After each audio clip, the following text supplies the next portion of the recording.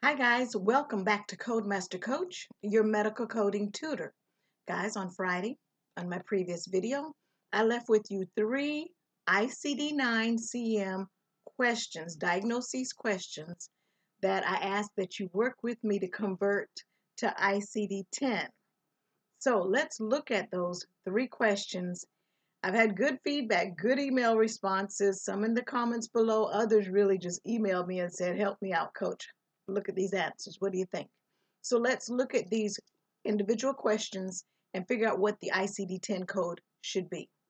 Let me minimize my box, move me down to a corner, and let's look at each one of these questions. All right, the first one says, patient is admitted with fever and severe headache. Diagnostic workup revealed viral meningitis. So in those first 2 sentences alone, patient is admitted with fever and severe headache. When you have a sign or a symptom that leads to a definitive diagnosis, viral meningitis, then we only code the definitive diagnosis.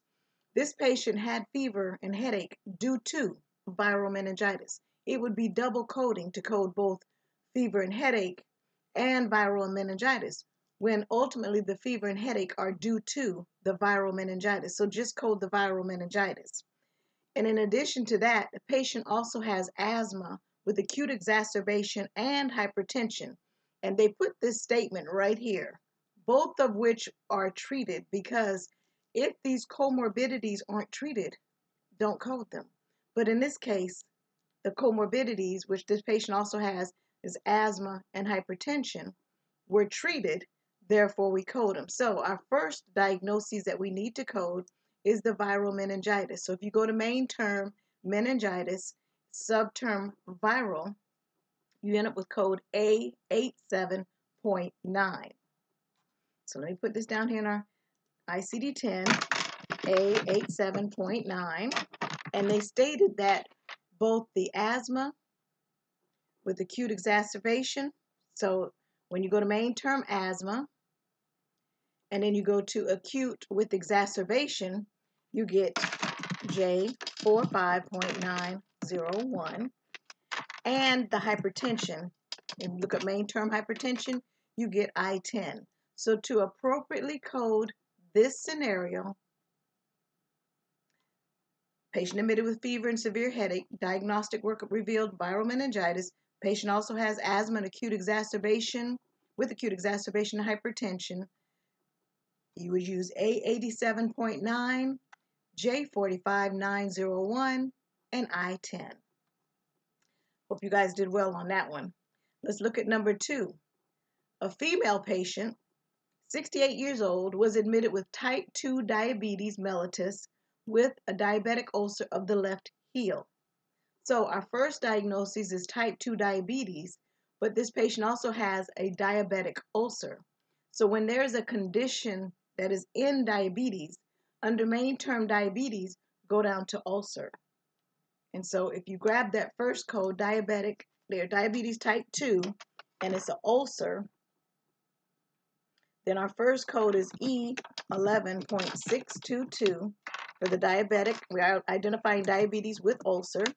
And then when you use that code, it will tell you the keys, I call them keys, in your tabular book will tell you use an additional code to identify the type of ulcer. And this is a left heel ulcer. So in order to identify that ulcer, it's L97.429. That identifies the left heel ulcer. So we identify the diabetes with ulcer, type 2 diabetes mellitus with diabetic ulcer, and then the additional code to identify the ulcer, L97.429. And then the third question, patient was found at home in a hypoglycemic coma. The patient had never been diagnosed as being diabetic.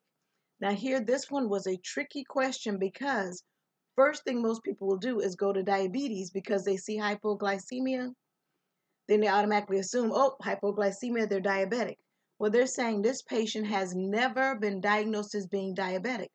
So diabetes has nothing to do with this condition. So if you go to main term in your alphabetic index of ICD-10-CM, hypoglycemia, and you go down to subterm coma, your ICD-10 code for this case is E15. That's it. They don't have diabetes. Their sugar levels went low.